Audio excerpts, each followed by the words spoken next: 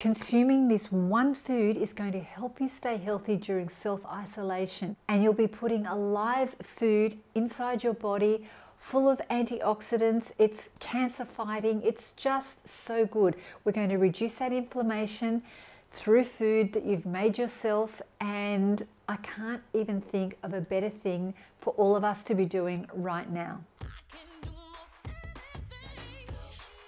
Hi, I'm Shelley and welcome to Fabulous 50s. And in today's video, I want to explain to you the benefits of eating broccoli sprouts, show you how easy they are to make with a step-by-step guide, and explain to you why broccoli sprouts can help us in so many ways. And it all comes down to reducing inflammation. And you might ask, what's inflammation got to do with the virus and what's going on at the moment? Well, it's all about stress and the effects of stress on our body. What's happening at the moment is the whole world is stressed for very, very good reason. And stress occurs when life events surpass our ability to cope.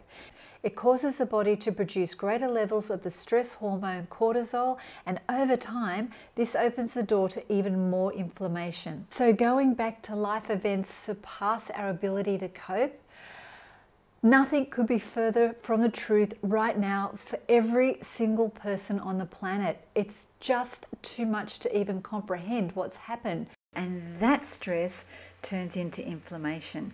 Inflammation is the body's response to a threat, whether it's foreign like a virus or emotional like stress, anxiety, worry, or depression. Think of inflammation as a sickness behavior because it causes your body to act fluish even when you don't have a flu or a virus. And could you see how that would happen as we're stressing because it seems like everything's out of control? The inflammation's rising through our body and it's making us feel like we've got the flu whether we do or we don't. And the likelihood of developing other conditions in our body through inflammation gets higher and higher the more we stress.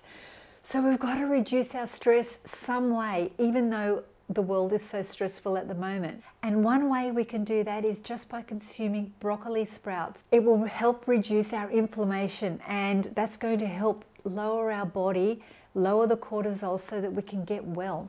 And I've been following the research of Dr Rhonda Patrick, and she's found that there are immense benefits if we consume broccoli sprouts on a daily basis. I'm going to show you how to make them in a few moments. It is so easy, you're not going to believe it.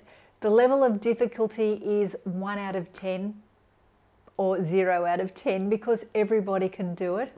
And I'm sure that once you start doing this and including broccoli sprouts into your diet while you're at home, you're going to be amazed. And here's the thing, we don't have to leave the house, we don't have to go out and buy it, and we don't have to rely on the availability of fresh produce. This is what you make at home, and you'll be putting a live food inside your body full of antioxidants. It's cancer fighting. It's just so good. We're going to reduce that inflammation through food that you've made yourself, and I can't even think of a better thing for all of us to be doing right now. Start by washing your hands thoroughly with soap and water for at least 20 seconds. Step 1, take a clean mason jar, and it doesn't matter what size, you can start experimenting as we go through.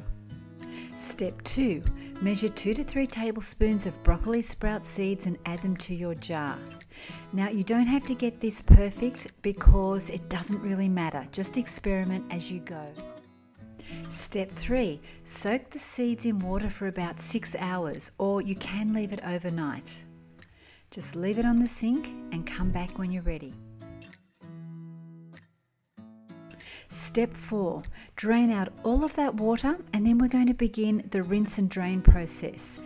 Rinse the seeded sprouts with water, swirl around, and then empty out.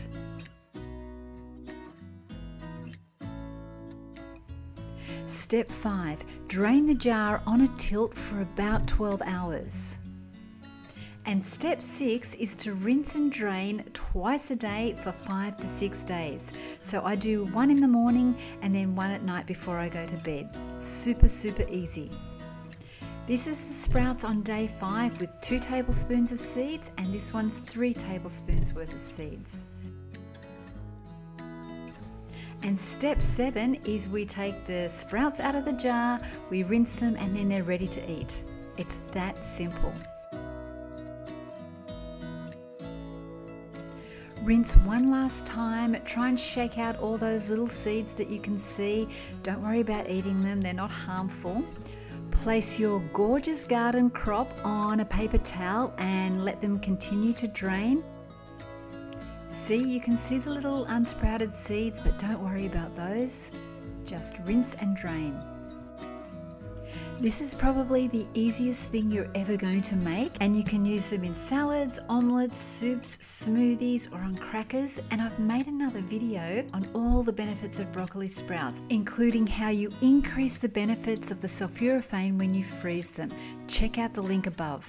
Share this video out with your friends and family so that everybody that you know and love can be doing something positive for their own health.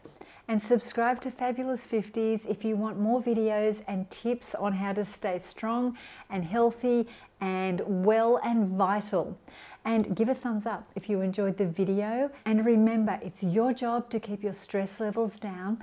And the next best thing we can do from today is exercise, because that's going to reduce our cortisol as well. So this workout is fantastic to reduce your stress, and this stretch routine is going to help with your mobility and keep you flexible.